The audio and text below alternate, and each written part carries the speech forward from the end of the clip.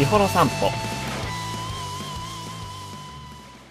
士幌町士幌西2線。今回は士幌町農村運動公園を行くのである。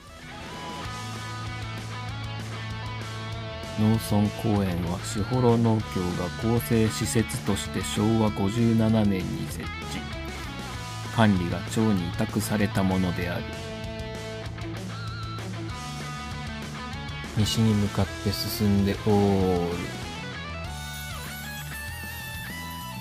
士幌町農村運動公園野球場である。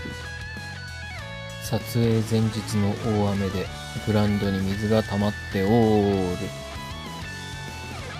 老朽化こそしているものの、草野球のシーズンには白球を追う姿が今でも毎年見られるのである。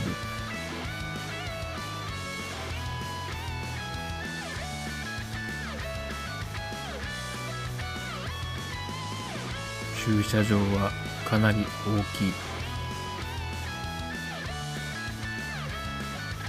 駐車可能台数は知らない。北に向かって進んでおる。こちらは冬の季節は町営のスピードスケートリンク。シーズンには町民や十勝の大会が行われている。秋には毎年収穫祭が開催されるなど賑わう場所である。士幌散歩、今回はこれで終わりなのである。